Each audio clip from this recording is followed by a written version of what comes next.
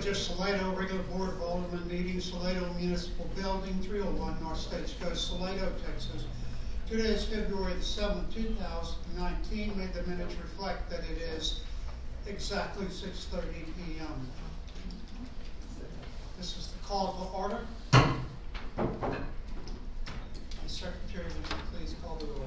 Alderman Jackson. Here. Alderman Coggin. Here. Mayor Pro Tem Coachman. Here. Alderman McDougal. Here. Mayor Blanchett. Here. May we pray?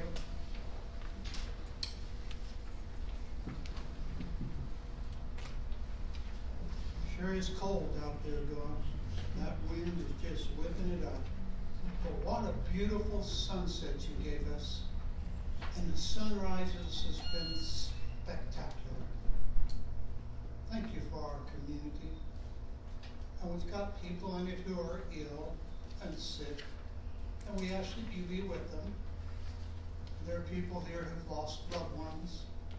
May they know they don't walk this journey alone, that we walk with them.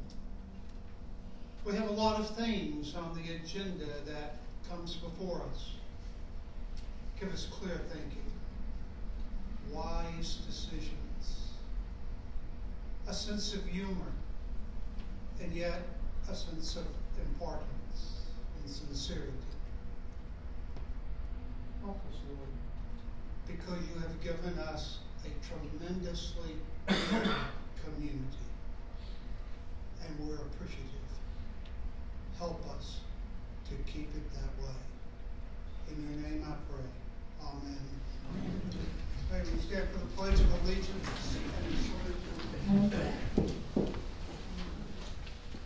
I pledge allegiance to the flag of the United States of America and to the republic for which it stands, one nation, under God, indivisible, with liberty and justice for all. Honor the Texas flag. I pledge allegiance to thee, Texas, one state under God, one and indivisible.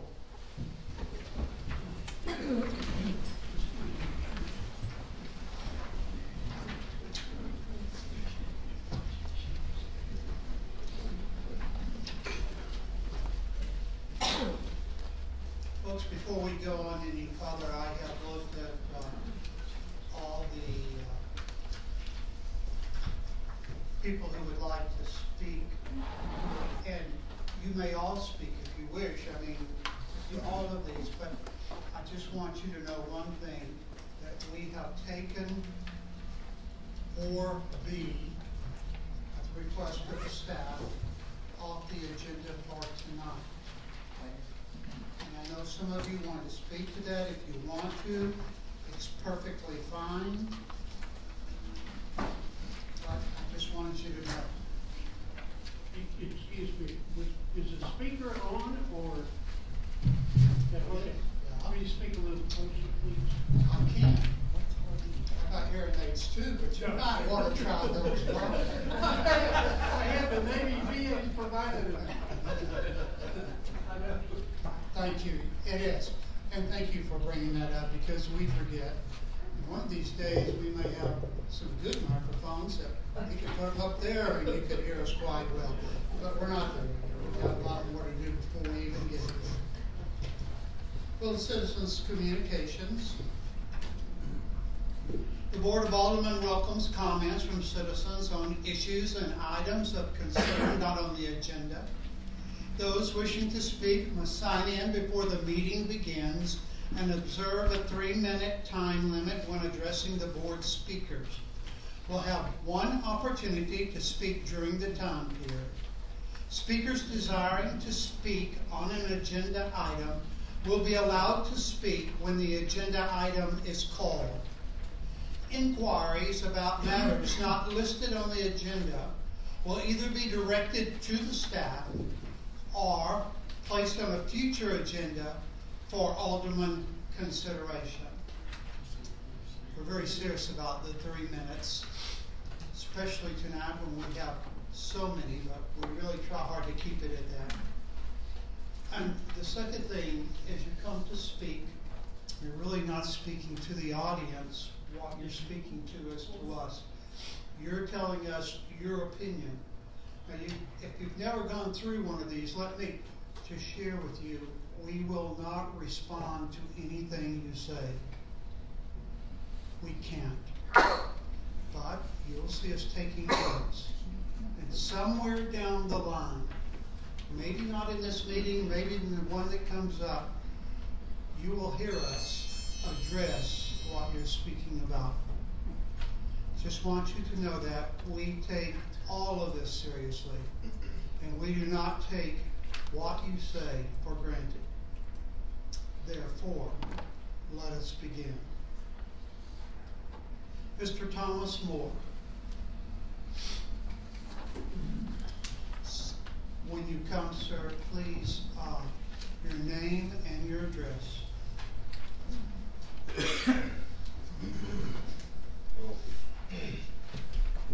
A little cold going on. Thomas Moore, 16212 Green Lane. What I wanted to talk about was the public hearing item on the golf course. I understand that you had a special meeting on the 5th to discuss that. My concern is, well, first of all, it was a win because I think you've done the right thing. My concern is, I knew nothing of that meeting. It wasn't posted on the calendar. It is posted on the front of the building, but I don't come down here every day, so I did not see it. The optics, or what someone like me would view that as, is you doing something that may be considered a little bit underhanded or behind the scenes. If it's a legal issue, I can understand going into a closed session. But the reason why we have public hearings is so that the public can hear what the conversation is. The public can also comment to that. So my concern is that we're doing this, and we're doing it in what I would consider kind of out of order. I do have some experience in working with the city in Bell County. And I just see that being a little bit out of order, and us citizens not being able to hear all the conversation that could be, whether it's legal or not. I will discuss this with the village administrator at a later date. Thank you. You're welcome. And Mayor, for the record, the agenda was posted on the calendar because it comes down after the meeting.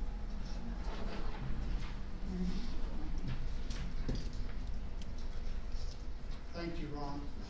I will not call upon you, but thank you for your comment.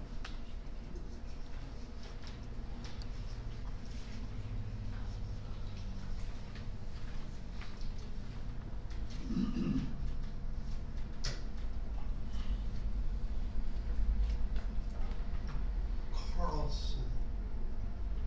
I'm sorry? Hi, Hello. How do you pronounce your first name? Christy Christy. Carlson. Okay. Michael and Christy Carlson. We live at 1811 Indian Trail. It's right where the blacktop ends and the dirt road begins on Smith Branch Dirt Road.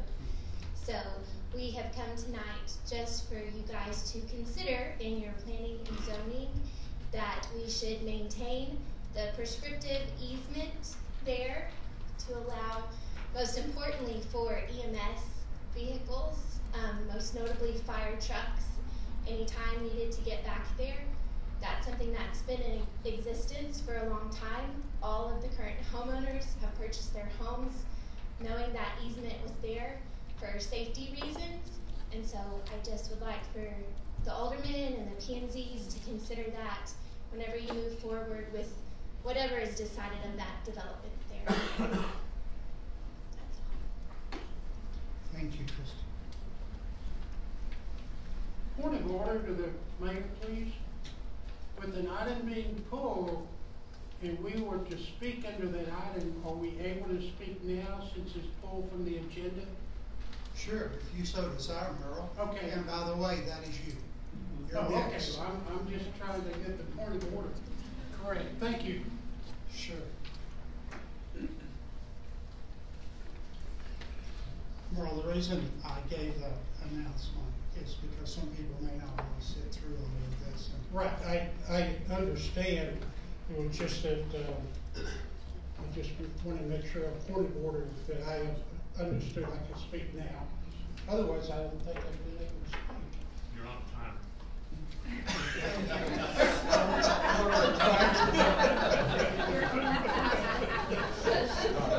Okay, thank you. Merrill Stalker, 2025 Indian Trail, Salado.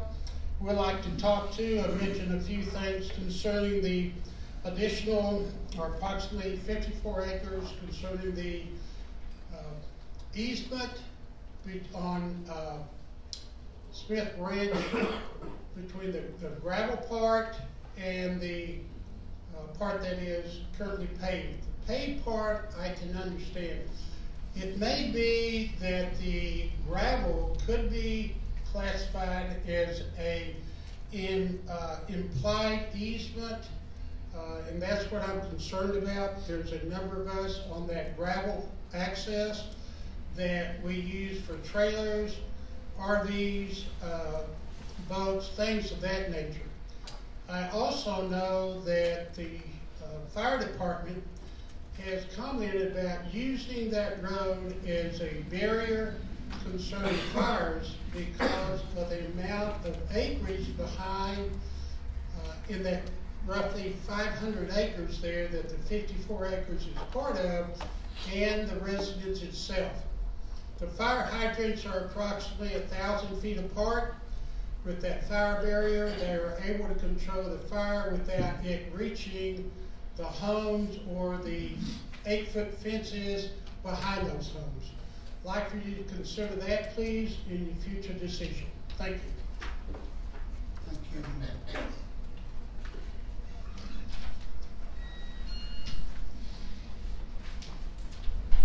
Mr. Mark Rice.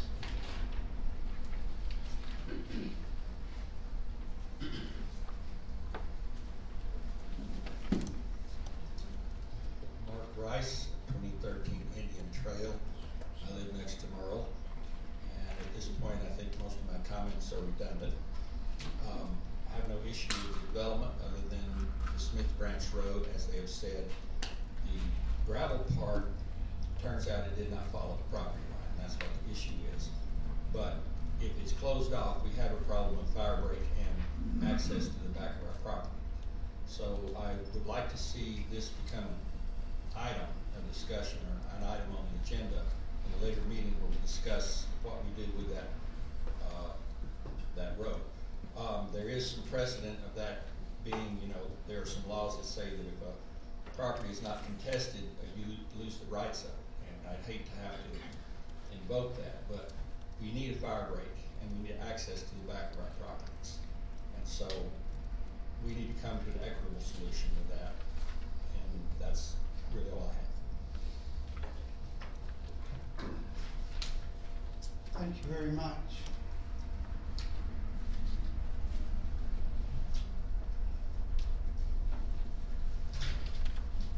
Ms. Judy Fields.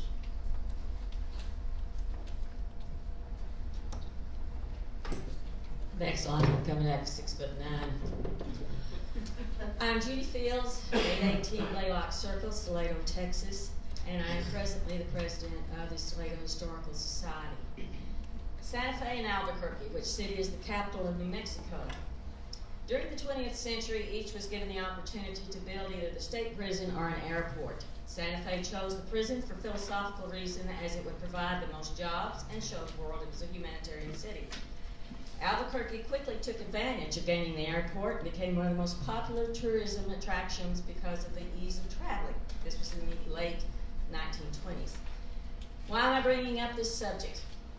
The City Council of Santa Fe failed to project the economic development that would occur in the future with a new method of transportation bringing people to their city, airplanes. However, they were wise enough to realize that they must make changes that would enhance Santa Fe's attraction as a destination point, mainly by preserving the history of the area. Strict ordinances were passed that would require buildings and residences to maintain the allure and mystery of the architecture of the native American Navajo Indians. All buildings currently must have the Pueblo style as well as landscaping that utilizes water and vegetation, conservation, and the environment. Interior decorations are at the choice of the owners. By maintaining its historical preservation, the City Council of Santa Fe has kept its historical district as well as created a unique environment that encourages keeping their history. Santa Fe is now a renowned art colony, having attracted not only famous artists who live there, but paint the unique allure and mystique of the desert, encouraging visitors and commerce. Salado has a rare opportunity to follow in the steps of such communities as Santa Fe to preserve its history by strengthening such ordinances that would keep our village as a destination point, both for its history, shops, and artists.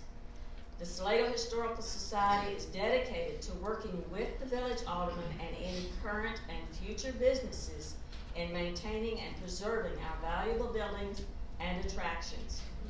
We are asking that the aldermen take this into consideration when you're getting proposals by the P&Z and help us to maintain this historic district. We are running into some problems already, and we really appreciate the P&Z because they have exhibited very supportive comments on keeping this historic, and that's why Salado's here anyway. People love Salado for its ambiance and its history. Few people realize Main Street was the trail to go north on the cattle drive. It was one of the original Chisholm trails. Thank you.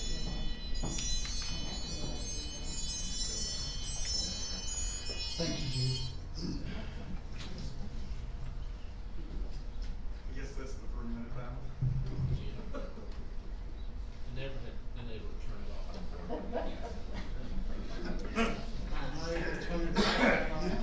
off. Could you possibly find a less obnoxious tone? No.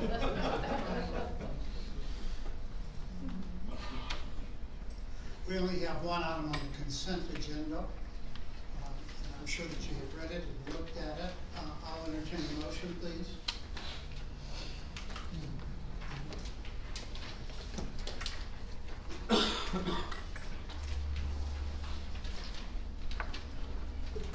Mr. Mayor, move to approve the consent agenda. Is there a second? Second. It's been made and seconded. Discussion. Question has been called. All in favor, raise your hand, please. Opposed, likewise. Passes. Status report. Status report. Yes, sir. Don, before you begin, I think it would be very important to address the executive meeting that we had and what we did in that. Not what the subject was, but who were we talking to? We were in consultation with the city's legal counsel. So that was the reason it was an executive session. Lawyers typically don't provide advice in public. Mayor, members of the board, let me very quickly go through a number of items. We have a number of reports. First of all, status report on the wastewater project. Today was kind of one of those milestone days in the project. As we've completed construction, we tested the 2 lift stations. And we found no major operational issues during that test. The crews are going to be installing some landscaping around those lift stations to make them maybe a little bit more appealing to the eye. Crews are also expected to wrap up construction on the wastewater treatment plant this month. Currently, they're working on the fence installation, which is a pretty substantial fence that's being put around the plant site itself. It's a TCQ required fence, and then they're also finishing work on the plant's electrical system. As you know, later in this meeting, you'll be considering the selection of a contractor to operate the wastewater system. The second meeting, potential wastewater customers, was held earlier this week. About 70 people in attendance. We're going to be forcing some information to the customers via mail and email over the next few weeks. We may even have another meeting before we get to the point of collection, but the meeting went really well. There was some information sharing that took place at the meeting. The board will be asked to authorize construction of wastewater lines at the Salado ISD schools at the next meeting on February the 21st. I mentioned the fact that we tested the lift stations today, and I want to show you a few pictures to give you an idea of how things looked and how things went. This is the Church Street lift station, to give you an inside look. And the way we started the test was we simply pulled up to the manhole and started filling the manhole full of water. And of course that water worked its way into the lift station itself, and you can see how it fills up. And then we activate it and begin the pumping process. And this is water that basically went from the Church Street lift station and it pushed its way all the way to the Royal Street lift station. A comparable test was conducted at the Royal Street lift station, in which we forced that water uphill without problem to the treatment plant. The interesting thing about it, you can see the tank after we finished the pumping process at Church Street. The system itself is monitored 24/7 through what's called SCADA. It's an electronic monitoring system.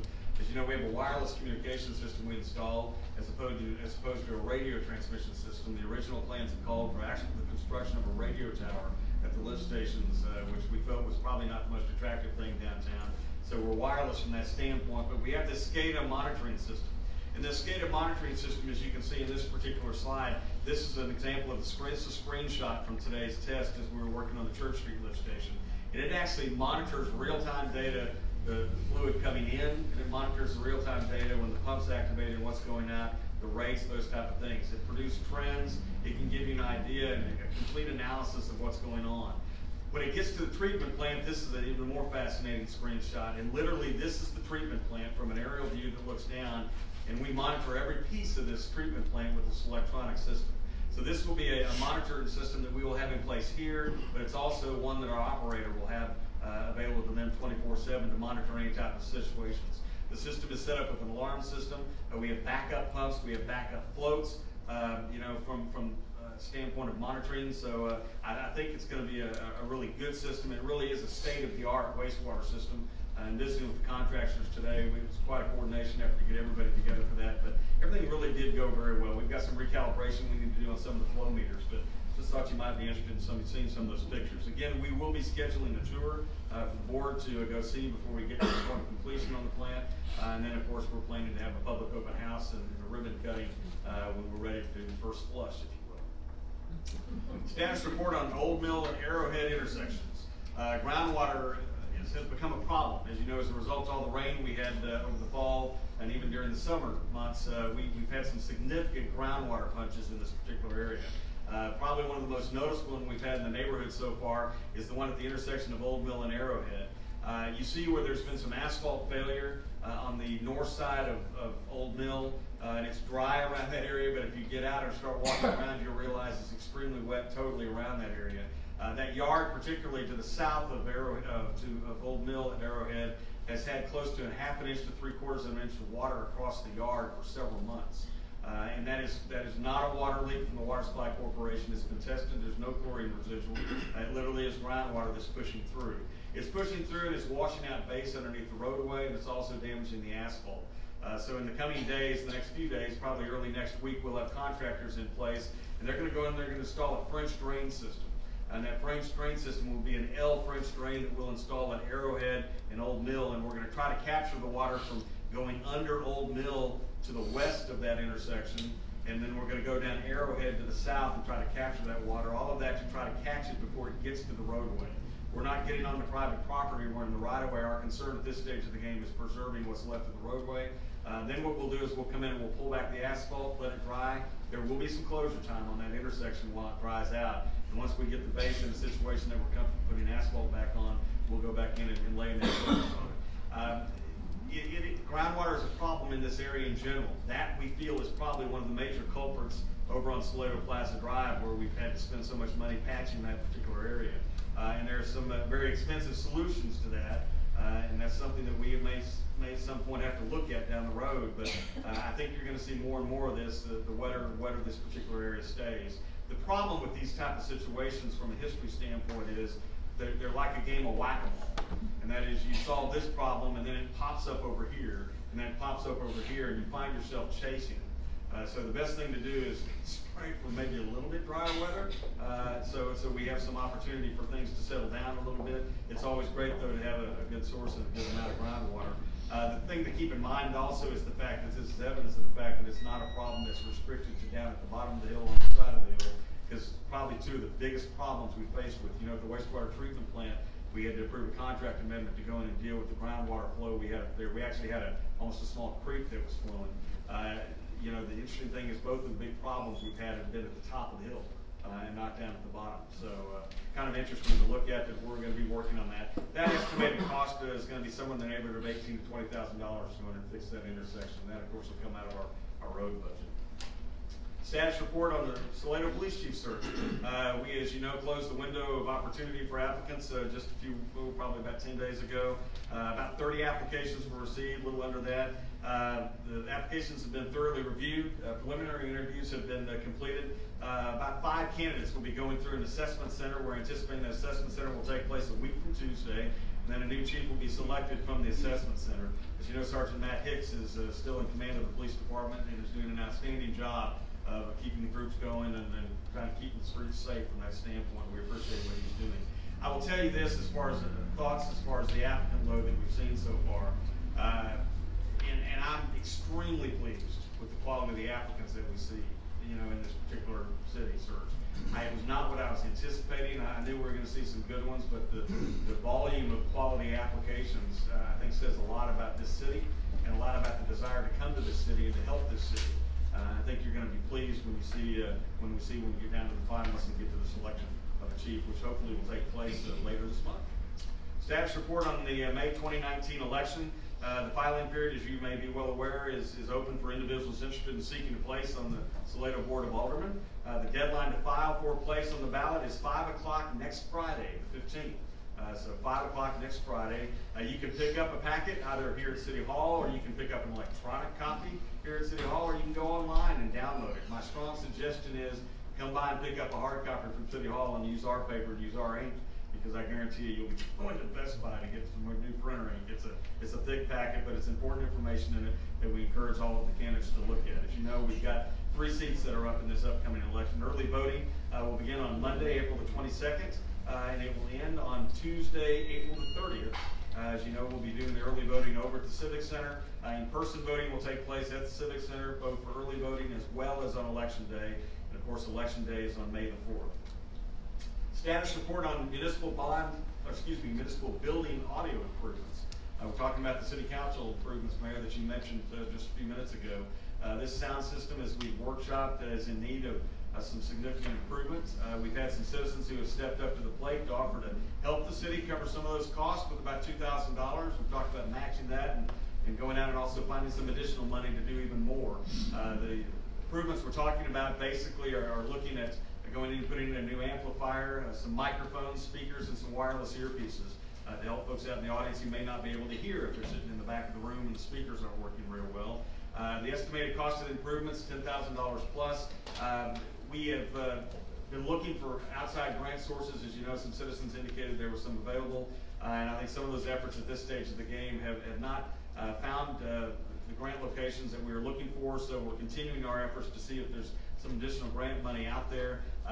If not, I think what we're looking at doing probably in the next couple of weeks is breaking the project into phases and going through the process of maybe buying the first phase and just working our way through. And we're going to continue the search for grant funding sources as we try to improve the audio system in this building to help people out.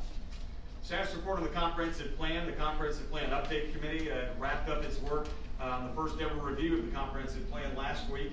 I see Kathy Siemens breathing a sigh of relief. She and her members worked tirelessly, Frank, that's the same, worked tirelessly for a couple of months every Tuesday, and they finished their work last week. They've recommended several improvements, and the recommended improvements to the plan will be presented at a joint meeting of that committee, the Planning and Zoning Commission, and the Board of Aldermen. That joint workshop will take place next week on the 11th at 5:30 p.m. right here at City Hall. At that point, we will unveil the recommendations to the 3 bodies and give them an opportunity to discuss and hear the thought process behind those recommendations. From that point, there's an approval process that we'll then proceed with. They'll take those amendments that have been recommended by the committee, they meaning the P&Z and the board, and the P&Z will get its first stab at it, and they will hold a public hearing, and then they will consider those amendments and any additional they would like to make, and then forward those on to the Board of Aldermen, and the Board of Aldermen will then consider the amendments, hold a public hearing on those, and make final action. It's going to be board approval that will basically indicate when the amendments are made to that plan. So we'll post all of that information online as the process progresses. So Again, we'd like to thank members of the committee for the time. It literally was a 3 or 4 month process, and an awful lot of time went into it. This is the city's first review of the comprehensive plan. Status report on the Main Street Improvement Project. As you know, bids were open this week on the Main Street Improvement Project. We indicated that was going to happen a few weeks ago. The planned improvements include construction of sidewalks on both sides of Main Street, installation of decorative street lighting, drainage improvements, installation of bike lanes, and also some parking enhancements downtown. The preliminary cost estimates from TxDOT put the project cost at about $4.1 million. When they opened the bids, the low bid came in at about $5.2 million. So they're about $1 million over what their projected cost was. TxDOT has indicated need not panic. They want to go through the bids and look through those. They're very pleased with the quality of contractors, which I think is important. They're very pleased with the quality of contractors who chose to submit, and they will be reviewing those bids and kind of going through those and combing through those over the next few days to see how they want to proceed. They'll also be looking at their funding sources. As you know, this is a project that is funded with money from the MPO, but also directly from TxDOT. And so we're hopeful that we will see some work soon on that project beginning. We'll keep you updated on the timeline.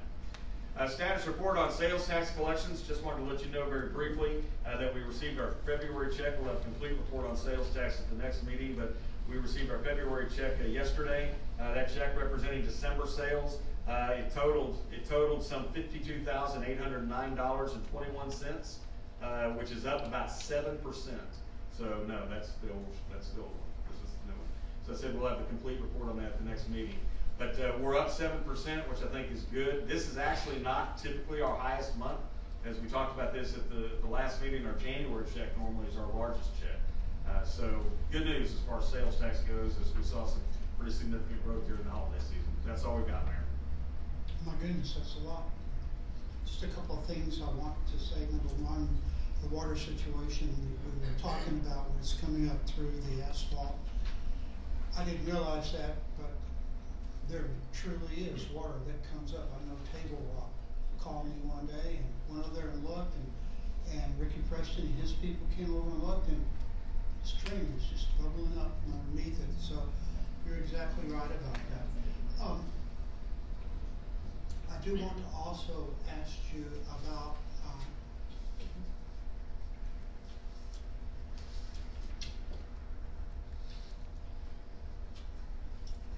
the wastewater project update. It's working, right? It's working, right? That which we've tested so far is working, and it's flowing uphill. And I wanted to hear you say that one more time. It's flowing uphill. Well, that too, but I also wanted. But no, as we all know, it also flows down. Trying to give you a compliment, Tom. Well, it's working, and I will tell you, to give people a few facts. You know, it took, from a standpoint of running the waste from this lift station at Church Street to Royal Street, it took about 20 minutes to get there, and it took about 52 minutes to hit the treatment plant for Royal Street, to give you an idea. So it worked well, and like I said, we were doing some recalibration.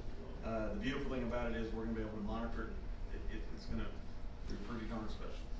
one more time, it works, right? It does work. Okay, every now and then, maybe more than ever now and then, there's a rumor who says, oh, they're tricking you. It is not working, and it never will work. Don, is it working? It's working. Okay, that's good. I just want to make that public clear as we go here. We're about ready to get a new police chief, and Matt's been doing it. Matt's been doing a tremendous job. He has? He has. Matt, come give me a report. All right. Way more people here than last time. They all wanted to come and hear you. Report. I don't like this public speaking stuff. Alright. Yeah, it's pretty powerful. Are we gonna start with, you gonna start with that first, or do monthly report first? Do monthly report. Okay. Real quick for the monthly report. Good afternoon, everybody. So this month we had a little bit of drop in calls for service. We had 425. It only dropped from 487, so not a huge drop. Written reports went way up. We were busy. We took 29 written reports. We had 12 in December. Citations were 94, warnings 221. Our arrest went up again this month. We had 10. Last month we had 6. Wide range of stuff. Response times, our priority 1 dropped again. Our response times on average were 2 minutes and 8 seconds to a priority 1 call. The priority 2 calls, they increased, probably due to the 27 traffic accidents at the beginning of the month. Was 3 minutes and 58 seconds, still not terrible. And our priority 3 calls, response times dropped as well, 5 minutes and 3 seconds. For the cops activities that I have this month, we had 12 total shifts, 8 days recovered, 24 total hours, and they found 4 open doors. I think Mr. Ferguson want to go over some stuff with the cops unit real quick. Sure. Matt and I met the other day with the cops organization, which again, I think both of us would say how much we appreciate their volunteer efforts and the time that they put in. It's an amazing group of people. One of the things they've asked for is they've asked for an expansion of duties. And so we have worked together and come up with a couple of projects that they might be able to do other than the normal door shaking that they do, and kind of the eye watching downtown at night and those type of things. And they're working and going to be talking a little bit more about the details of a program that is a program that's intended to try to help prevent auto theft. You may recall a few years ago, the state of Texas had a program called HEAT, which was an acronym for Help End Auto Theft, HEAT. And basically it's a program that involved the marking of your vehicle, and if that vehicle was found on the streets after a certain hour at night, it basically, you signed a sheet of paper when you registered for the program, basically authorizing law enforcement to stop your vehicle to find out who's driving it and to make sure it's supposed to be out on the street and it's being driven properly by somebody who's supposed to be driving. So the state had that program, and it ran its course, and they disbanded it a couple of years ago.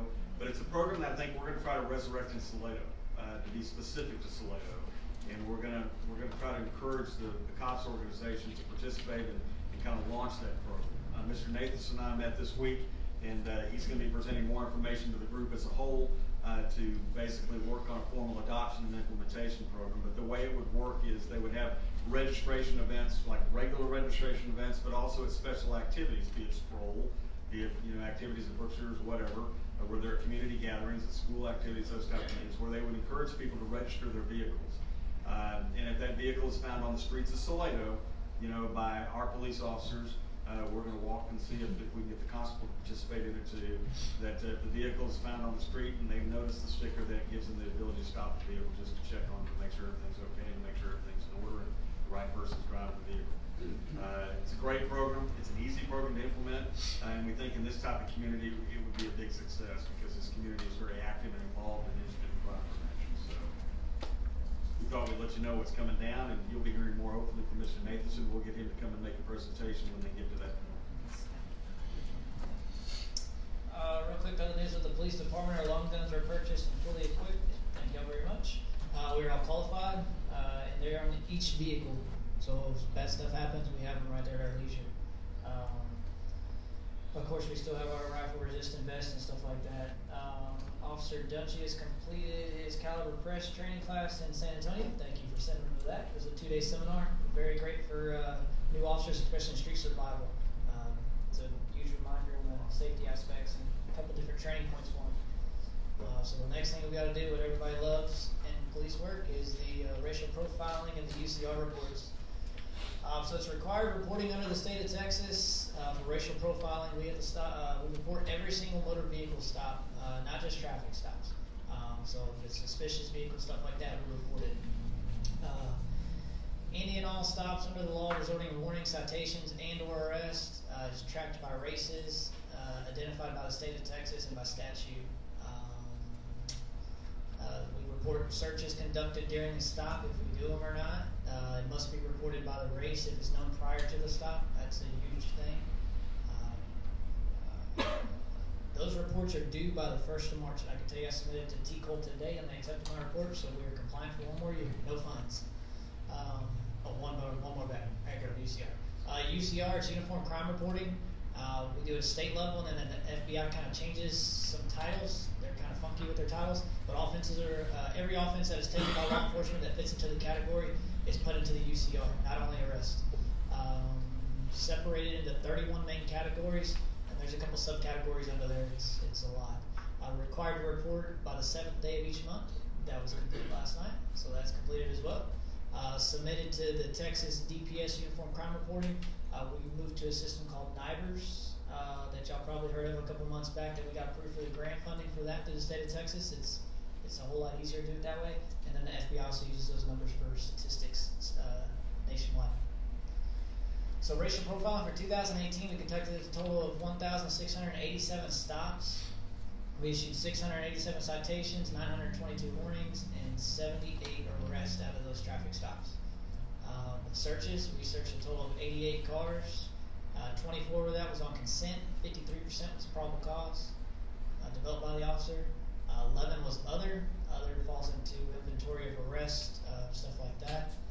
Contraband found 58, so out of those 88 stops, 58 times contraband was located. 43 of those searches, narcotics or drug equipment was located. 4 times weapons. 6 times was alcohol, and other is would fall to like money or just random stuff. So this is Mr. Ferguson wanted me to present a little bit of comparison between last year and this year. As you can see, our traffic stops went up pretty good. Our citations rose. Our warnings also rose quite a bit, and our arrests also went up as well. So it's kind of a busy year for us compared to last year. Our searches, they stayed about the same. Not really surprised by it at all. Contraband located went down by 1. Consent, it's all that to see, no red flags or anything with that. Probable cause is still there, others still there. So racial profiling by race in 2018. So out of our numbers for the Hispanics, written and citations for the warnings and stuff, 262. So that's 15% of our stops. We stop Hispanics. White Caucasian, 1,231. So almost 73% of our stops we stop Caucasian or white. 173 or to blacks. That's about almost 11%, 10.5. Asians, 18, so right at 1%. Native American, 3. That's not even 1%. And other, well, you can usually figure out who they are. And then all together, the whole number of 1687. So Uniform Crime Reporting, it's also known as UCR for 2018. So these are all the offenses and or arrests that were made by the Salado Police Department. So assaults, both family violence and against just a regular person. I don't know why that 4 0 supposed to delete it. Sorry, that was last year. So 5. We had 5 reported UCRs.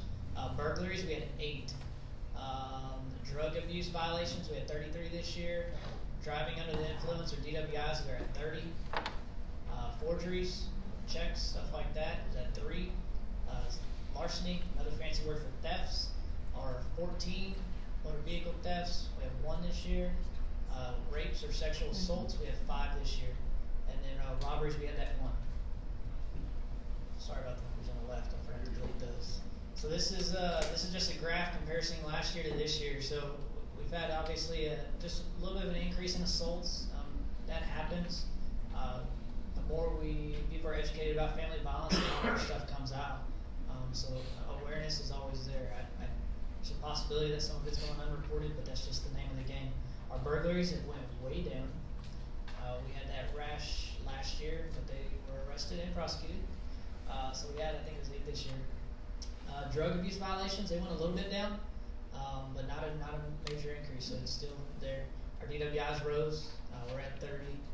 Forgeries went down, thefts went down, motor vehicle theft went down, sexual assaults increased. And then, of course, our robbery, we had that 1 robbery. He's in jail waiting prosecution. So stats and contacts. So overall, this is from last year to this year. So every type of contact law enforcement radioed in and called out on. Last year was 2479, and this year was 3443. So we had an increased call for service. So that's going to continue to rise. So in closing, the Salado Police Department operates in a fair and consistent manner with racial makeup of the community. There's no evidence of racial profiling used by officers to make enforcement decisions, and there's no complaints in 2018 and no evidence of racial profiling.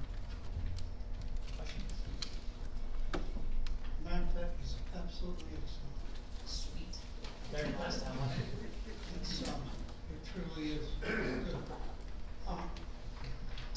Matt, how long have you been doing this with us as far as being the chief of police? Rick went out on surgery, so I kind of stepped in that role middle of December, so 2 months. You know, you guys have just brought that police department right up. All of y'all working together and being a good team.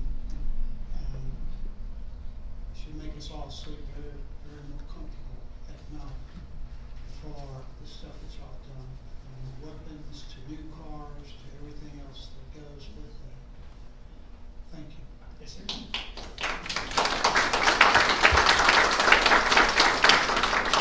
Yeah, better than last time.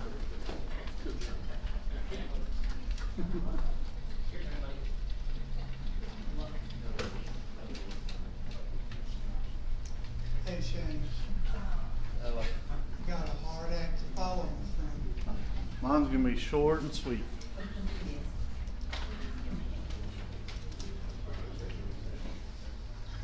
Mayor, Aldermen, I have the calls for the month of January. We had 25 EMS calls in the city. We had 26 EMS calls in the county. We had 2 fire calls in the city. We had 9 fire calls in the county. We had 9 motor vehicle accidents in the city. We had 7 motor vehicle accidents in the county. That's my report for January.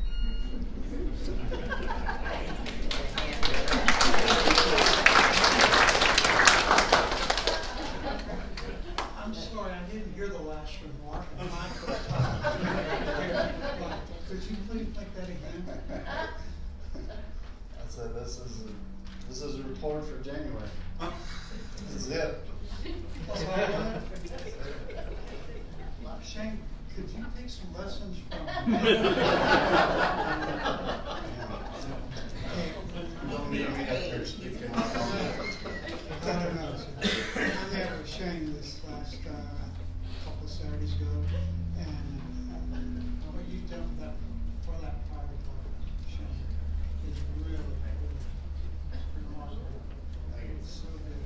Thank you for all that you do. Your leadership is always on this. You're welcome.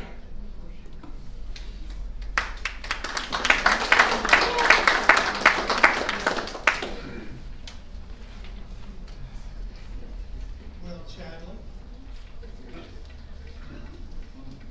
How are you doing? Hey Chadley, how are you? I'm doing well. Thank you. So real short for you, from me as well. First thing is on the marketing bit, social media. The first part of that is growing well and regularly and steadily, and we're just posting regularly, getting some growth with those accounts, more followers. We're going to start doing social media ads very soon, so that follower count and the engagement will probably increase with that. We just finished our first flight of an ad. It was a native article that we put out. Just a little bit of information on that. It went really well. We had good engagement. We got, I guess, about 3,000 people actually engaged with it, went to the website, and that was a lot more than expected. And so, to kind of give you a little bit of an insight as to what we're doing with this, a little sample of the data. I noticed that about 35% of the people that engaged with the ad were in Houston. And so what I do with that then is I go talk to the hoteliers and I'm trying to figure out, are we getting a lot of people from Houston? And we actually are. And that nobody ever told me that before. And that's not anyone's job to know that, but that's one of the reasons we're using, or that's one way we're using this digital data, is to try to figure out who's coming here and who's interested in coming here. For whatever reason, Houston folks were more interested in our ads. And over time, we'll get more and more data, and we'll maybe understand that a little better. So the next thing is events. There's the event calendar is starting to fill up a lot. You've got stuff going throughout the weeks, and then you've got your spring events that are coming up. I'm trying to engage with those event planners as much as possible. Everything from things with the Chamber of Commerce, things at the brewery, there's a winery event, and other things that you're probably aware of. Texas Rogan Wine Art Festival, Wildflower Festival are coming up quick, so trying to help them make sure that goes well. Very good, Charlie. Very, very good. The meeting that I was with, I think this last week, dealt with the historic days, getting ready for June 2nd. When's that going to be? June, I always forget, it's that 7th, 8th, 9th, that weekend. June 8th. I forget the numbers. It is really going to be fantastic. It will You've be. already started advertising for that. It will be. Yes. Well, nicely done. We don't get an opportunity to really ask Chadley a lot of questions. Would y'all like to ask him some questions? Well, Chadley, when they don't ask questions, that means you're doing Okay. Thank you. You're welcome.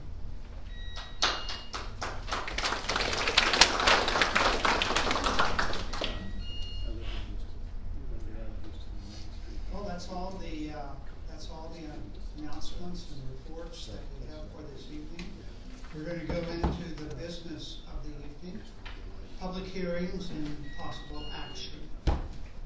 Hold a public and consider approval of an ordinance of the Village of Salado, Texas, changing the zoning from historic district to public facility for approximately 8.44 acres, generally located south and north of Pace Park Road and east of IH-35, also known as Pace Park in Salado, Bell County, Texas, and providing for the following severability, effective date, and proper notice and meeting. Don? Yes, sir, Mayor, members of the board. Let me start off, first of all, the next two items on the agenda are what are called zoning cases. And we don't see zoning cases a lot in this community. So I thought it would probably be a good educational piece for the board as well as members of the audience to understand what zoning is. And zoning is the city's way of regulating land use and determining what is the best land use for the community via a comprehensive plan, via our master plan. These decisions that this board makes when it comes time to zone properties are not decisions that are made by their preference. They're decisions that are supposed to be made by taking several things into consideration. They're serious decisions. They're land use decisions. The thing to also keep in mind about zoning is zoning can change at any time. Just because this board may zone a piece of property something doesn't mean it stays that way in perpetuity. It means it can change, at any time, via the property owner's request or via the city's request. But it's important to understand that it is not a final say for that property in the history of that property from here on out. When considering a zoning change, the commission, the board should consider the following items. Whether the uses permitted by the proposed change will be appropriate in the immediate area concerned and their relationship to the general area and the village as a whole. Whether the proposed change that's being requested is in accord with any existing or proposed plans for providing public schools, street, water, supplies, sanitary sewers, or other utilities in the area. Whether the amount of vacant land currently classified for similar development in the vicinity and elsewhere in the village, in any special circumstances which may make a substantial part of such vacant land unavailable for development. The recent rate at which the land is being developed in the same zoning classification as the zoning request, particularly in the vicinity of the proposed zoning change. They're also supposed to consider how other areas designated for similar development will be or are unlikely to be affected if the proposed amendment, the proposed zoning change is approved. And other factors that will substantially affect public health, safety, morals, and general welfare.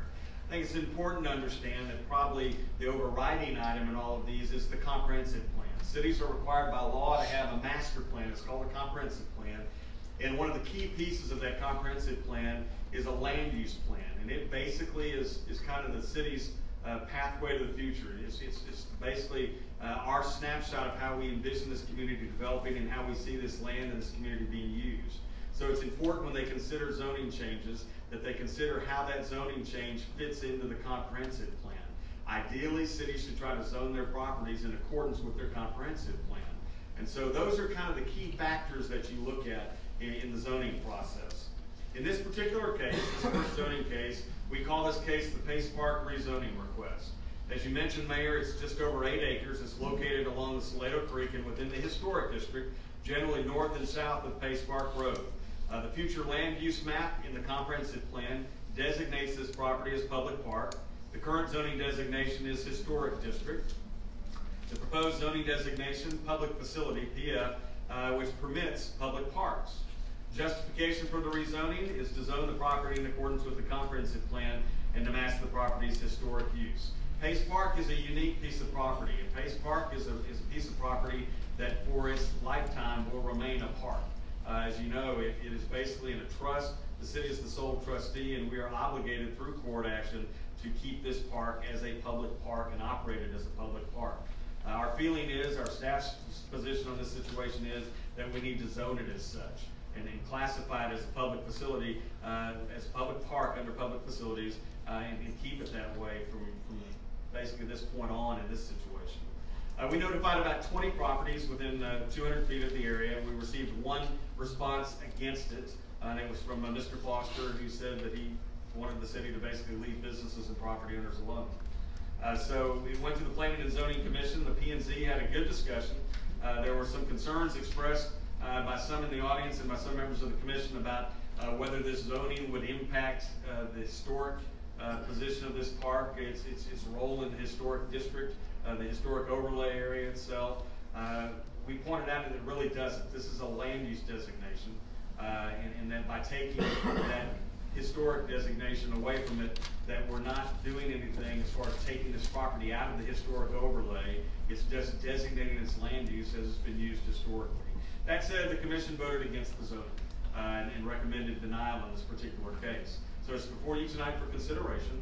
Our staff's recommendation continues to be that you zone a public facilities park, public park, and to move forward on that. So it's before you, Mayor, for public hearing and action. Any questions to Don, please, before I'll entertain a motion? Any questions? Sure. So Don, if we leave it like it currently is zoned, what versus making the rezoning, exactly what's the difference? What would happen if we leave it? What will happen if we go ahead and vote to make this zone change? In this particular case, it's always going to be a public park. But our feeling is this, and that is it's a park that's operated by the city, by the village, and in the future we plan to develop that particular park. And as we develop that particular park, it's important that we go out and seek funding sources.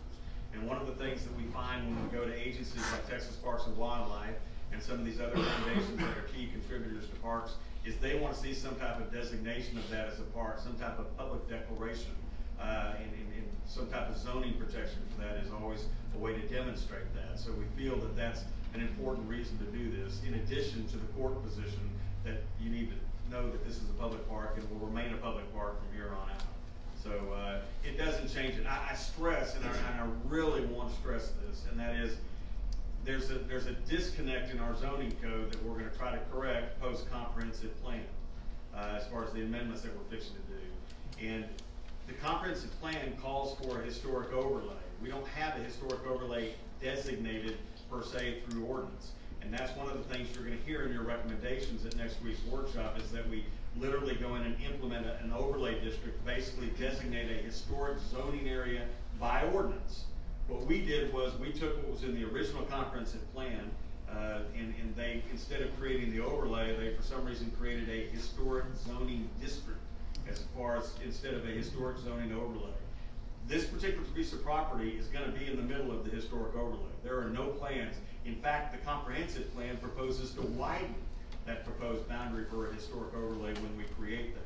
So this is going to be in the middle of it, and it's not going to go out of the historic overlay. It's going to remain the historic overlay, and it's an important piece of the historic overlay, especially in this community's history. So So if we rezone it, we won't be changing the historic value of this, piece of property to our village and our heritage. No, sir. It's a land use designation. That's all I have. Other questions, please? I'll entertain a motion, please. Public hearing there. Just a second, please.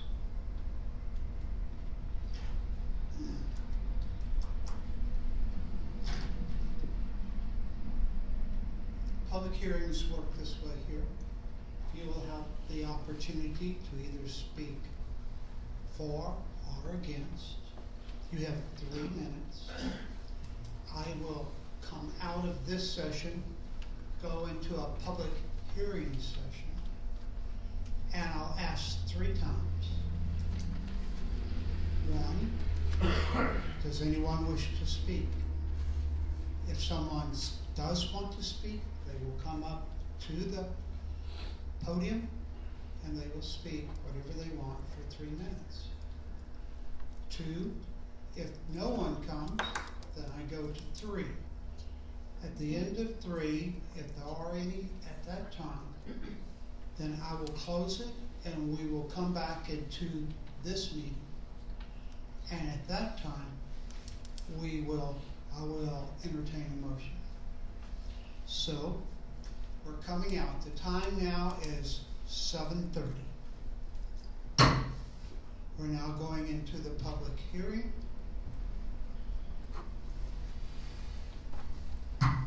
First call. Anyone who would like to speak?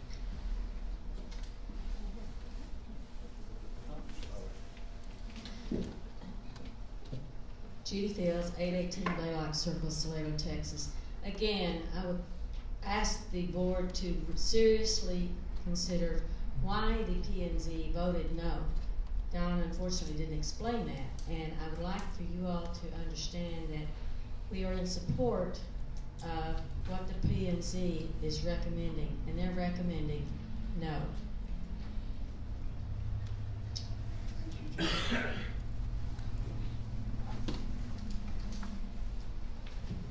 Yeah, I'm John Cole, 1420 Old Mill Road in Salado. In support of the question Mr. Kogan asked, I was at the P&Z meeting a week or so ago, and a lot of people were confused on what the benefit of the change. I think you need to pour down a little bit more emphasis on that, because people are still confused. You know, is the park going to be better if we rezone it, or is it not going to be better? Is it going to be better maintained by the city to include SIRENA Park? I think that's the big question. People just don't know what the benefit of the rezoning is. I think you need to clarify that, and it'll calm a lot of fears in the city. Thank you. Thank you.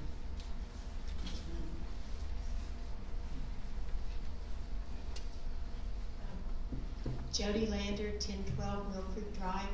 I spoke at the zoning board, and I want it to be a park, and I don't have a problem with that. I see the purpose of it. I think a lot of us do not want to see it changed until we know that historic overlay is in place to protect it, because it needs to be a different type of park. Like, one of the things they're recommending is the use of the stones and trees for the parking, as opposed to putting metal barriers out there. We want to make sure that those type of things are maintained now and in the future, when the wonderful people who have been taking care of the history of Salado are no longer here. If we don't get a next generation to continue it, we want to make sure that gets preserved. Mayor, I think that was one of the ideas, if I can jump in, that P&Z had mentioned in their denial, was that they were interested in the historic overlay and maybe coming back and visiting after historic overlay. I will tell you, as a point of addition, to help clarify it and hopefully allay some concerns, this board adopted an improvement plan for Pace Park several months ago, and intertwined throughout that improvement plan were projects that were intended to display, project, and enhance the educational piece about the history of that park. So I think the Parks Board presented the board a plan that was very sensitive to that, and I think they're dedicated to that.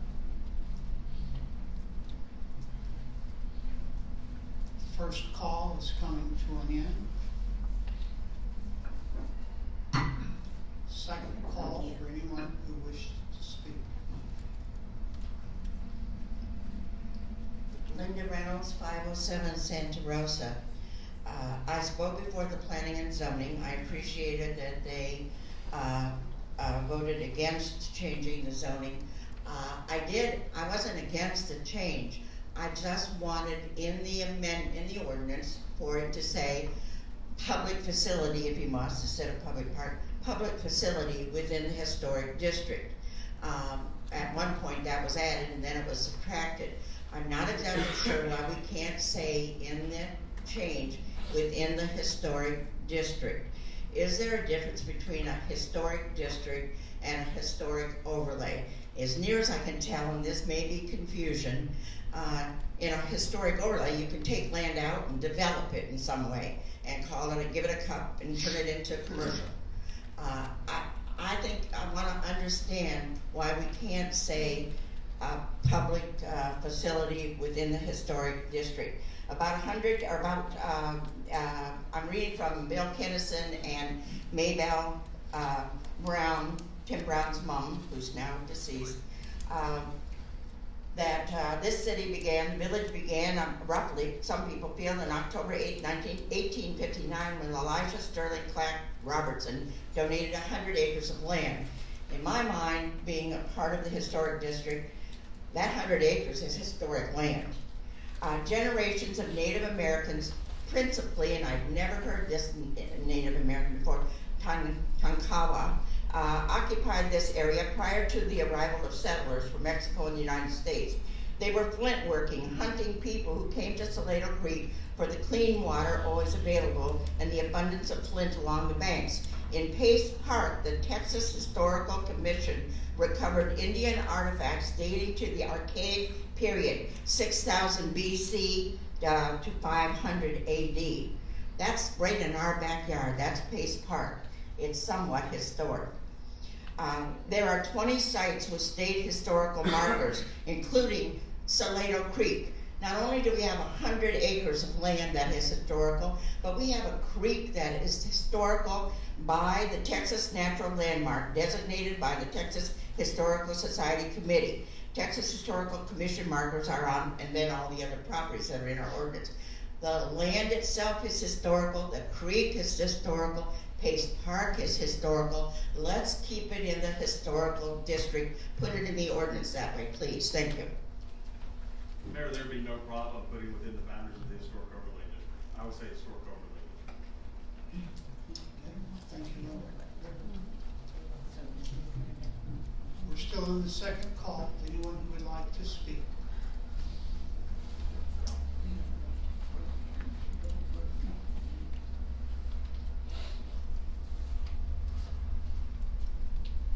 Mark Rice, 2013 Indian Trail. Actually, I'm for the change. Where I grew up in Denison, Texas, there was a city impoundment that was originally a city water thing and became unused property. And they got the state funds to change it to a park, and they had $2.4 million. And they changed it to a different park. It was a better park. It was a safer park. It was more used by people, and they did not significantly change the outline of the park. So what I see is we'll have more money to improve the park, a better chance to preserve historical artifacts because we have the money to keep them from crumbling. And so it could be overlaid as a historical district, but I think making it a park gives us the money and the support from the state to maintain the historical thing and also make the park more usable and more desirable as a place for people to go. Thank you, sir. The last call. This is call number 3.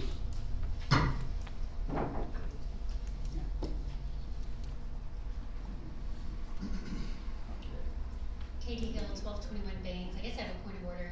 May I speak as a P&Z member? Okay. Hey, Katie, lift the mic up. Sure. So I wanted to clarify the reason that I voted. I can't speak for the entire commission, but the reason I voted against it was because we have this new comprehensive plan coming out, We have new language with the historic overlay language that doesn't exist yet. I wanted this to go in the order of, here's the plan, here's the language. I don't want to put a Band-Aid on these parks and then feel like ripping it off in 2 months. That'll be embarrassing, and it'll be confusing even more for the public. I voted against these parks designation right now because I don't know that there is any need to rush. Maybe there is, and I don't know. But it made sense to me to create this language going forward, this updated comprehensive plan, which is going to get rid of some of the confusion with the historic district and the other districts, and then designate this park as a public facility park that it has always been. That was my reason, and if there's a rush, I guess so, but I wanted you to hear it from me, that I don't want to put the cart before the horse. Thank you, Katie. Is there anyone else who wishes to speak? Tim Fleischer, 912 Cedar Park Circle. And I'd like to give some information on why we have a historic district in our comprehensive plan. Because during the meetings with Duncan Sefco, one of the things that the planning engineer told those committee members was that you did not want spot zoning throughout your town. You didn't want it to look like a polka dotted map of commercial zone here, office zone here, restaurant zone here, so on and so forth. And then put an overlay of a historic overlay on top of a patchwork of different zoning districts on individual pieces of property. So he told the group that initially drew up that comprehensive plan to come up with the idea of the historic district, and then to have many different land uses under that. You would have commercial land uses, the ability to operate bed and breakfasts, the ability to have a dentist's office, the ability to have a residence, all these different land uses under the historic district zone. And he told us repeatedly to paint zones with big, broad paintbrush strokes, not polka dots and not checkerboards. So he warned us not to spot zone. And if you look at our zoning map, we don't have a lot of different zoning districts or pockmarks of them. So, and that was following the advice of a well-known regional planner that does those things for a living. That's why we have a historic district as a district zoning designation rather than a historic district overlay with lots of different zoning districts underneath it. Thank you. Mayor, point of clarification, we do not have spot zoning in this city. Spot zoning is a legal term in relation to land use zoning. What you have is land use zoning. And you have a historic overlay that is called for in the comprehensive plan that doesn't exist. We have historic districts, which is a land use zoning designation. And we have an overlay that's identified in the comprehensive plan that we do not have in place and protected by an ordinance at this time. You allow those type of uses that Mr. Fleischer pointed out. Those are land use designations that are normally established through the creation of zoning districts. Spot zoning is a totally different animal than was referenced.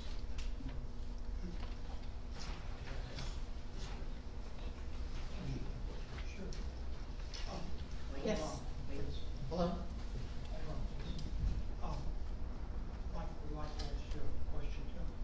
Tim, with all that said, are you in favor of us voting to rezone it or not? I don't have an opinion on rezoning that property. I just know why, because I covered those meetings, why we drew a historic district zoning designation.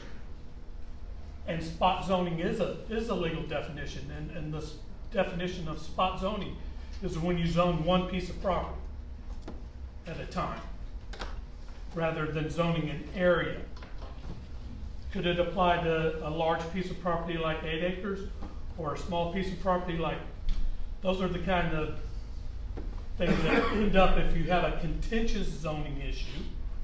Perhaps if this zoning were being applied to someone who didn't want their property zoned that way, if you weren't zoning the similar neighbors that way, then that's what spot zoning is. Thank you.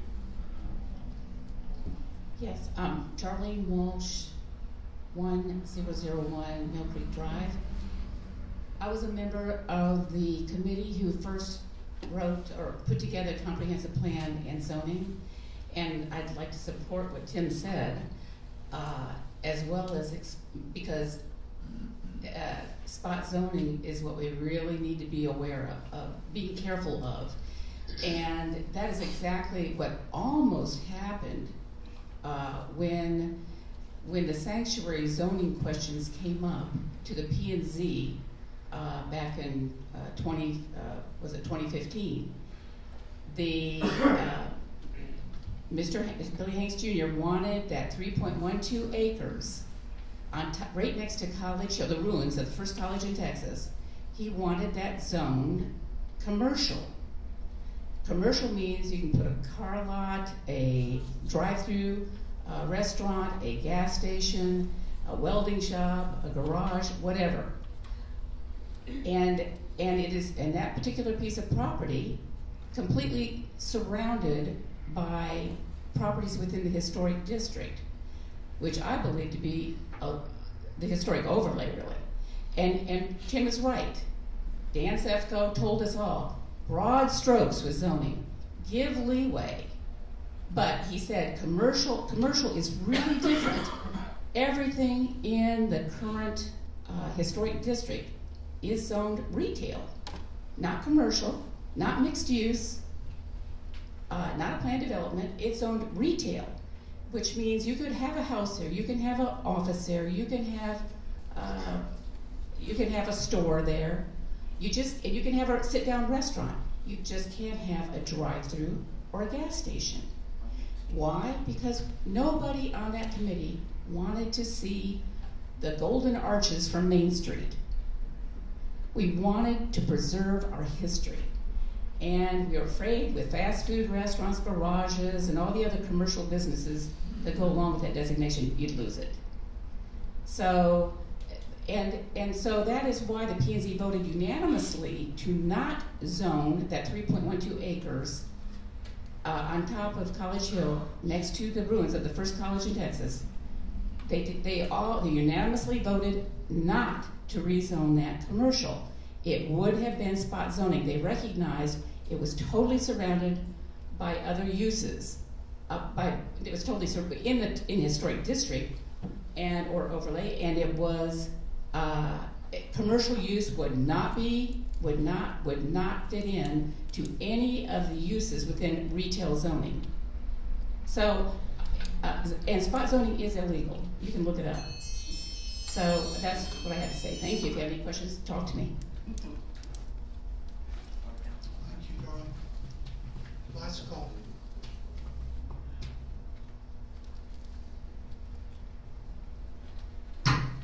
Public hearing is closed. The time is 7:48. Mayor, for the record, spot zoning is the application of zoning to a specific parcel or parcels of land within a larger zoned area when the zoning is usually at odds with the city's master plan or current zoning regulations. Your master plan calls those properties parks. So we're trying to zone those properties accordingly and to benefit the city from a standpoint of future funding opportunities. And also to be consistent and to reemphasize a court order. We're not doing spot zoning. That's just the definition. What were we reading from? Text.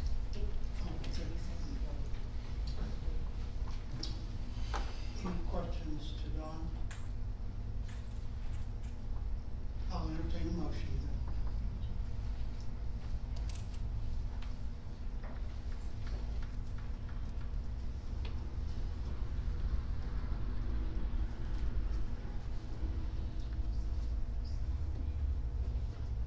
Mr. Mayor, I move to rezone the property known as Pace Park from HD to PF. Is there a second? Alderman Coachman, would you be willing to accept an amendment to that would say with the property remaining within the historic overlay district? I don't think that's appropriate yet, Don, and I'll explain why in a minute. Gotcha. Second. Motion's been made and seconded. Now we can have a discussion. Okay, let me see if I can clarify some things here. When we started this comprehensive plan review, and I don't know if Jim's still here or if he made it tonight, we discovered that there were things that our forefathers did in 2004 when this plan was established that the Board of Aldermen never followed through on. And two of those were the establishment of PF, which public facilities and private facility use of land. We did not have those designations within our ordinances or our laws. So at the last couple of meetings, we took care of that. Not to go with the new comprehensive plan, but to address the original comprehensive plan of 2004.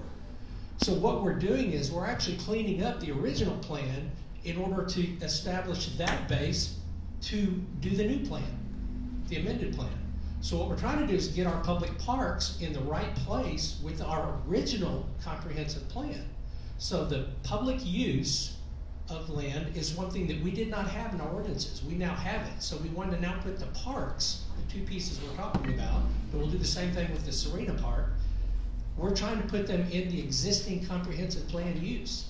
So we're doing that cleanup, and then we'll come in and we're going to talk about establishing the overlay district, which actually is a little more constringent. It's more protective. It's more protective of the historic district than what we have now. If you go in and look at our zoning districts now, there's a small portion of the historic district. It's not that restrictive, what we currently have in law. So the comprehensive plan is we're going to try to make the historic district more restrictive as to what you can do within the boundary of that. And we are expanding those borders of the historic district and trying to incorporate some other properties around the village that we do feel are historic that are not currently included in that boundary. So all we're doing right now is cleaning up what we already have. That's the point of where we are. And why we created those two new districts, to go with what has already been deemed that we're supposed to do by the existing comprehensive plan. So that's what we're trying to accomplish tonight. I hope you understand that. Well, and you're going to see in the comprehensive plan that you're going to present to them next week, these properties are dead center in the middle of the overlay district that you're proposing to create. Exactly. And the reason why I don't want to put the wording within the historic district is because we're really going to do away with HD and make it HOD, historic overlay district. So then I think if you want to come back and amend saying within the historic overlay district, it would be appropriate. But the board has not adopted that particular type of zoning yet. So this is my point for doing this. We're trying to clean up what we already have established within the village from 2004, and it hasn't been done in the, what is that, 14 years? Within that time frame. So we're playing catch up here, basically, with what our forefathers asked us to do. Thank you. Other discussion, please. Well, my concern is that we're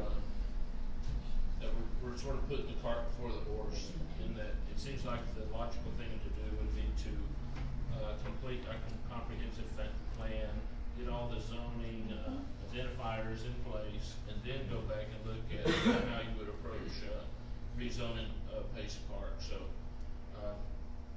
I would support your motion if we put it off, say, till after the comprehensive plan has been looked at and adopted. Mr. Coggin, it's already in the comprehensive plan. It's in the existing comprehensive plan. Calls it out as a park. And it's a use that's consistent and has historically been consistent with the area. And also by deed of the property, it's to be operated as a public park. Other discussion, please. Question has been called. All in favor, raise your hand, please. Opposed, likewise. Passes. Number B, hold a public hearing and consider approval of the ordinance of the Village of Salado, Texas, changing the zoning from Historic District HD to public facility, PF, for approximately 1.1 acres, generally located south of the Salado Creek, north of College Hill Drive, east of IH-35, and west of Main Street, more specifically known as SIRENA Park in Salado, Bell County, Texas, and providing for the following severability, effective date, and proper notice and meeting. Don? Yes, sir. Mayor, members of the board, this is your second zoning case tonight. We call this particular case the SIRENA Park rezoning. The property description, as you pointed out, was 1.18 acres. It's located along the Salado Creek and within the historic district north of College Hill Drive, east of IH-35, and west of Main Street. I think we all know where it is. It's located basically on the creek right there at the bridge on the, that would be the, southwest of the bridge. The future land use map designates it as public park. That's the future land use map in the comprehensive plan.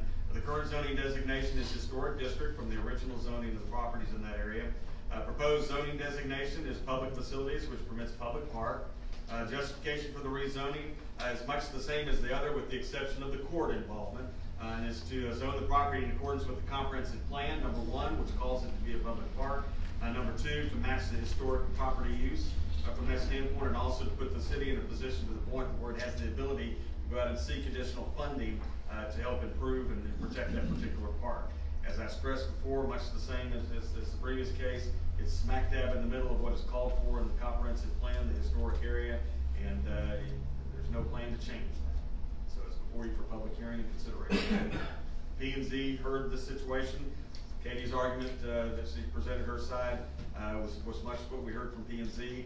Their motion was to deny the recommendation and maybe reconsider it if and when we create the overlay. Questions to Don, please. So in the meantime, that would be denying applications for monetary assistance? Same thing? It's going to impede you from going out and seeking grant money. I can tell you that, you know, one of the things that they seek is some evidence of the fact that the property is dedicated, protected, and public park. And one of the ways you show that is through zoning. You also show that through the designation, the public designation of the park. Okay, thanks. Other questions to Don, please? As I did last time, I'm coming out of this meeting. The time is 7:57. Everything that I said before, you understood and did perfectly well. First call.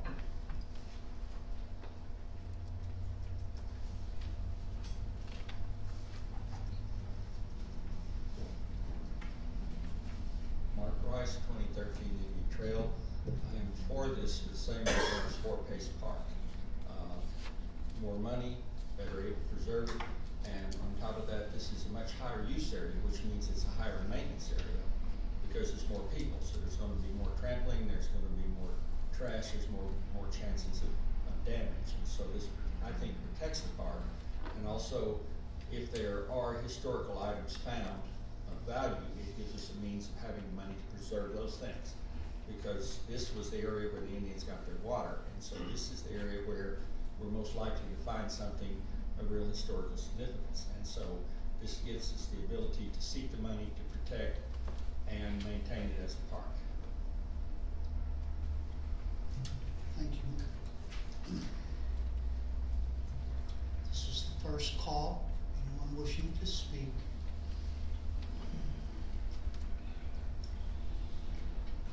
Linda Reynolds, 507 Santa Rosa. I don't have a problem with zoning unless you leave it in the historic district. Actually, you could get more funds if it's not only a park but in the historic district. There are so many funds from the Texas Historical Society. Our own local historical society has a lot of money to join. So you could get more money with that designation. I don't know if we're ever going to understand the difference between historical overlay versus historical district. I think the historical district is more controlling. I think a historical overlay means you can take a piece of property, like the empty land across from the pizza place, and somebody could put a McDonald's there, a mixed use, a car dealership, whatever, because all you have to do is say, oh, this is a better use, and you all will say, yeah, we'll get more taxes if we put a car dealership there. So we're going to pull that out of the historic district and turn it into commercial. Again, we have yet to resolve the 3-point-something acres that several people on this board, not everybody, but several people on this board agreed to turn into a commercial area. That has never been resolved yet. But as soon as we become an overlay, then I think you could probably take that land out and say, oh, we get to do the 200 feet people around there. Is it okay if we turn that commercial? And maybe they'd be happy to have it commercial.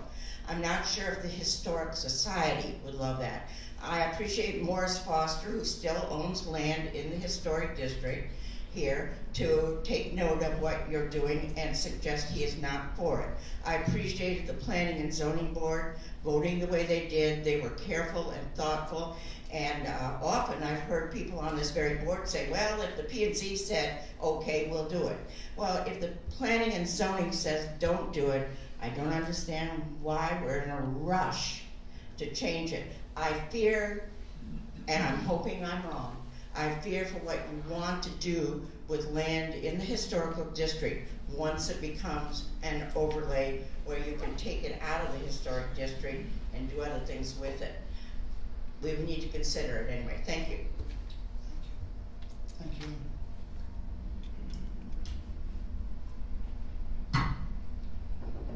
Second call for anyone wishing to speak.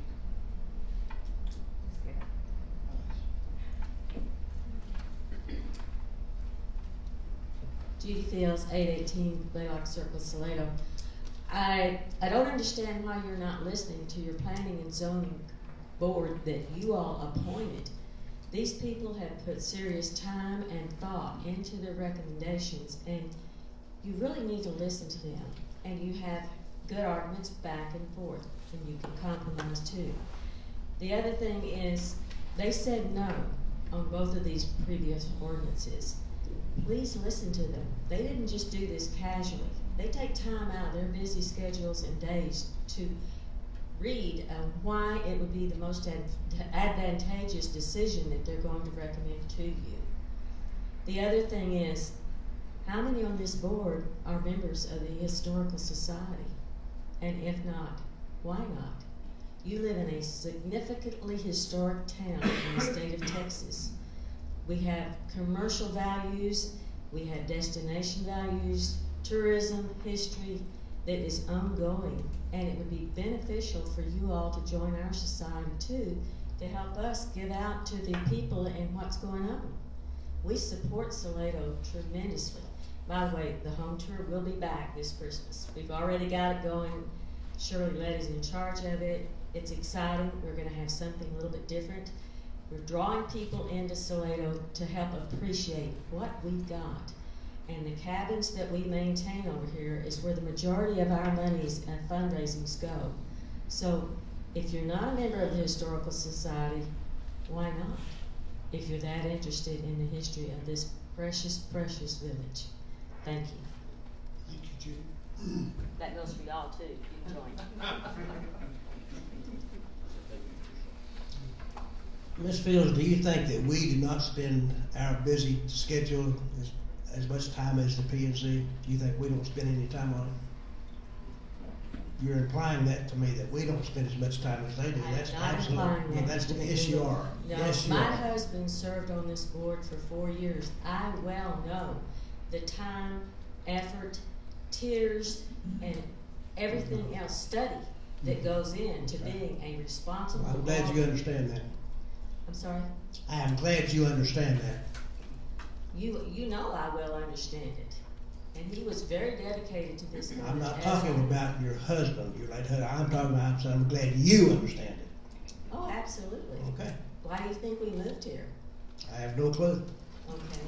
But I will understand everything, all the effort and time. Okay. Anybody that serves on any board, whether it's the PALS board, this Historical Society Board, the Lions Club, the Rotary Club. This takes time and effort to make a success of these organizations. And I understand that. Good. And I hope you understand that I understand that. Thank you. Thank you.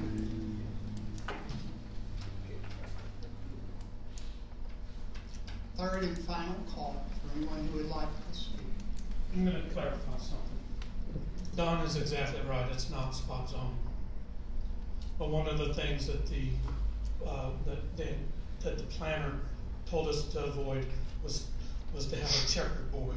So I'm sorry I used that legal term because it is a very legal and contentious term. This is not an example of spot zoning. My concern about the public facilities zoning district is this: can it be applied to private property? Because if it can be applied to private property against the will of that property owner, then it could affect that property's value. If there is undeveloped land that some future board gets their eye on and says, we want to make that a park, and that property owner is holding it for generations to someday develop it the way they want to, can the public facilities, is that only applicable to Publicly owned property. Okay, that's a very key clarification, because private recreation, which was a whole different issue, can be applied to private land as well, and that has issues. If public facility applies only to publicly owned property, then that's a lot different than applying it to someone who has paid for that land. Parks are usually park properties. Salado is very unique in that up until a couple of years ago, the village of Salado owned absolutely zero parkland. Every park we had was privately done. Pace Park. Publicly owned and operated. Yeah. Pace Park was private land. SIRENA Park was private land. Now it's owned by the city itself. So that carries a different kind of connotation. I just wanted to be sure of that. Thank you, Tim. This is the last call for anyone who's wishing to speak.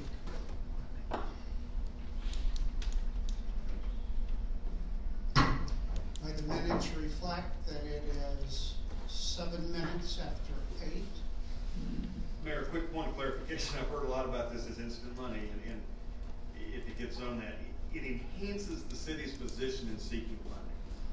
Because when you go after grant funding, the funders want some assurance that that property is going to remain a public facility.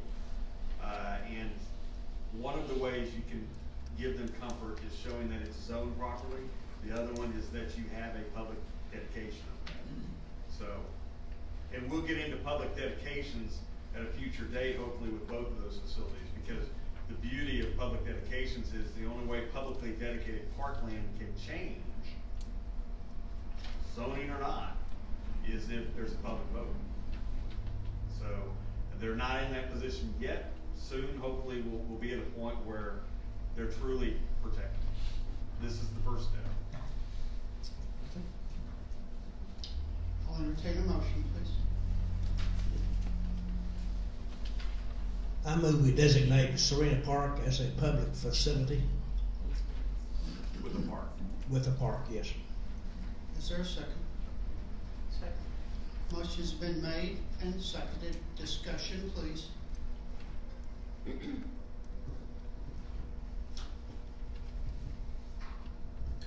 I think it's good business to place a entity in a position to apply and to qualify for more funds, as opposed to more funds from the taxpayer. The real possibility seems to me to be there. If we don't rezone it, the possibility seems to be absent. That's my primary reason for my motion. Other discussion, please. And I stick by my position that we're still in a rush to do this when we could just hold off for a few months until the comprehensive plan is a little bit more solidified.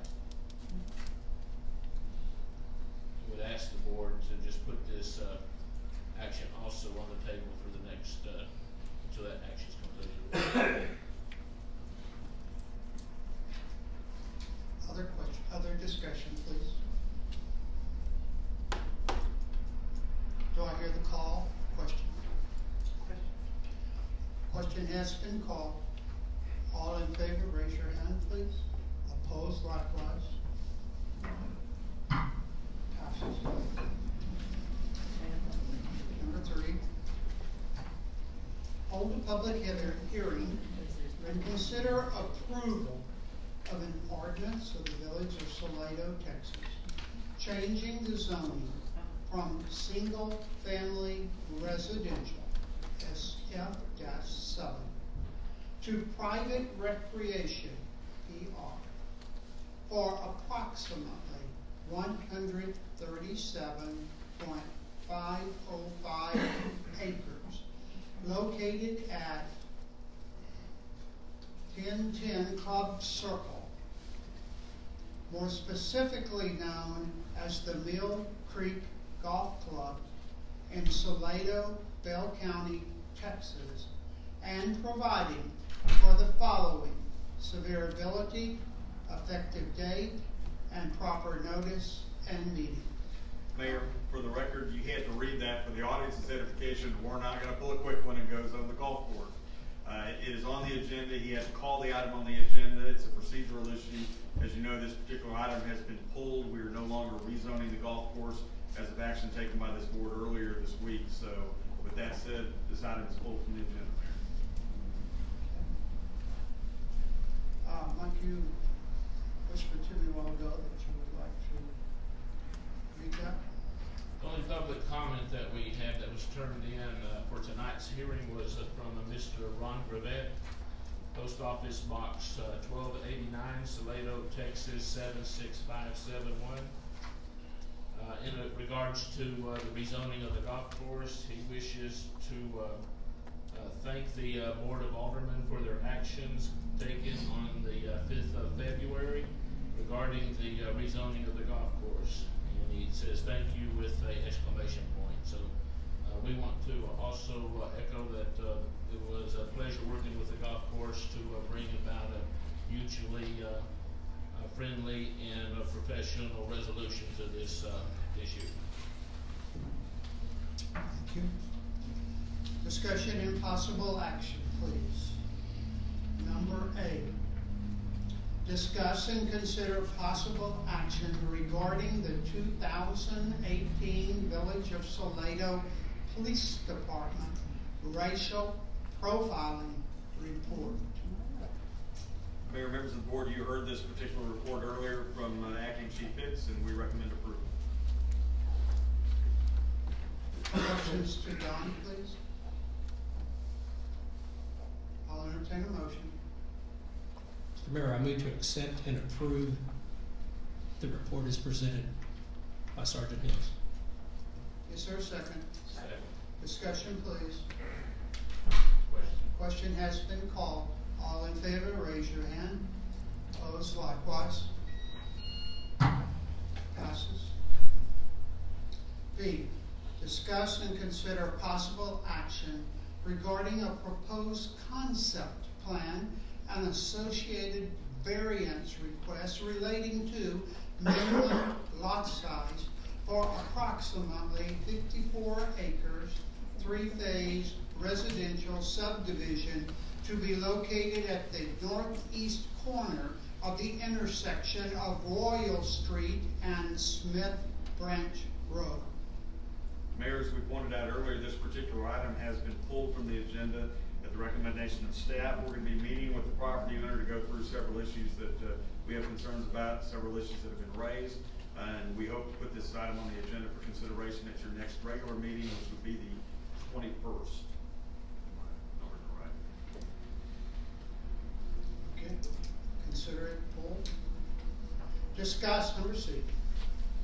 Discuss and consider possible action regarding the selection of a firm to provide management, operation, and maintenance services for the Village of Salado wastewater system.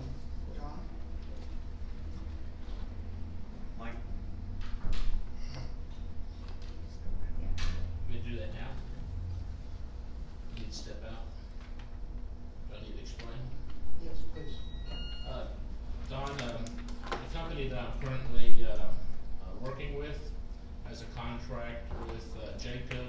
/CH2M Hill. And as such, I'm the subcontractor for that company, and I would like to recuse myself from this activity. City Secretary, please make sure that the minutes not only excuses him, but also for the reason. Do I get to go home? Yeah, not that, but working the crackers, You win. Mayor, members of the board, you have before you tonight a summary sheet that kind of outlines where we've been over the last few weeks.